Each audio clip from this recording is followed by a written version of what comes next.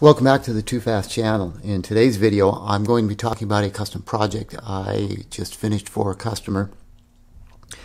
This is a auto-dimming rearview mirror with a integrated backup screen that was specifically designed to fit a 911 993 model.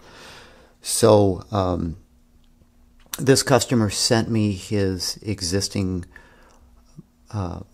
rear view mirror bracket and wiring harness to integrate into this new mirror. So this wiring right here is a factory 911 993 wiring harness. There is a connector that goes on the end of this. I have it removed for testing purposes. Easy enough to remove these Molex style connectors. They come right off, but it will be reinstalled before I send it out. I've added a additional wiring loom here with a Molex connector on the end. This is for the video signal input from the backup camera. I actually used a small Molex connector to connect the RCA cable, and that is because the customer requested a lower profile RCA cable, I guess, to route this into the headliner area. There's limited space and this is too big, so I added this quick disconnect right here to allow him to get this wiring routed and then plug this in.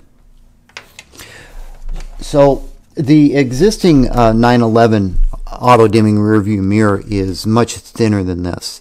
It's a very early design, late 90s, early 2000 mirror design that was used in several different models, not just the 911.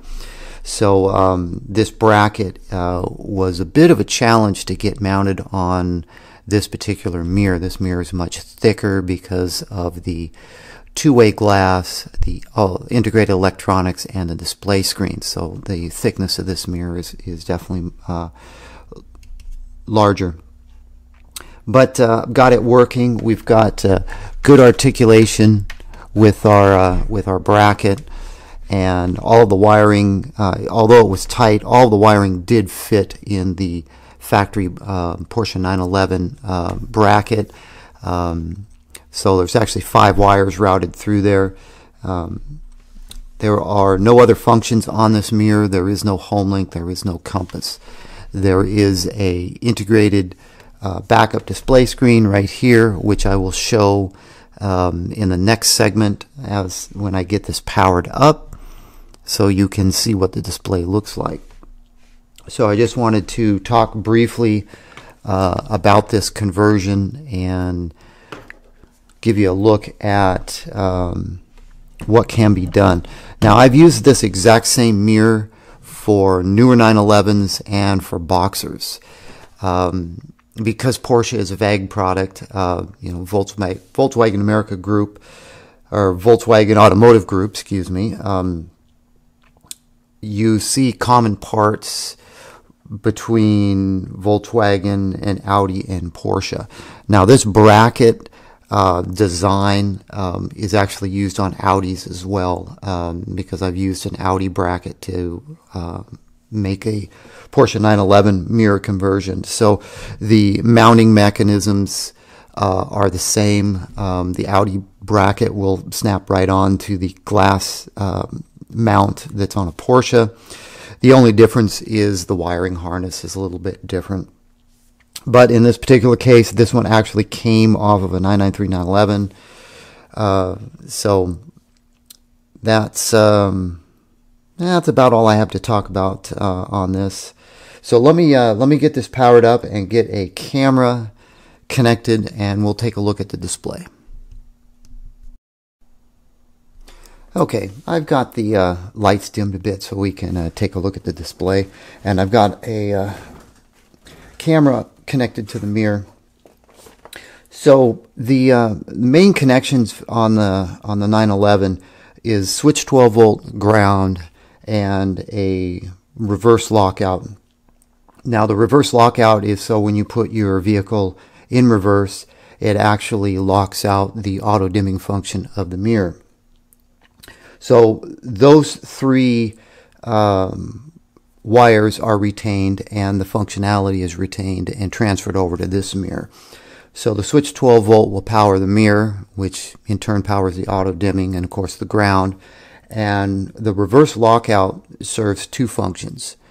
It will lock out the auto dimming function, and it will also engage the backup display that's integrated inside of the mirror. So right now the mirror is powered up, and it would be in normal operation mode. And if I connect the reverse lockout wire, it will lock out the auto dimming and turn on the internal display. And you can see I've got a little camera over here that's just kind of pointed in an Amazon box, just so you kind of can see what's going on here. But I've got most of the lights turned off. So that's basically how that functions. And when you shift out of reverse, the auto dimming lockout goes off and the display goes off. So that's about all there is to this particular conversion. Had some specific requests for this build, and it turned out great, like always.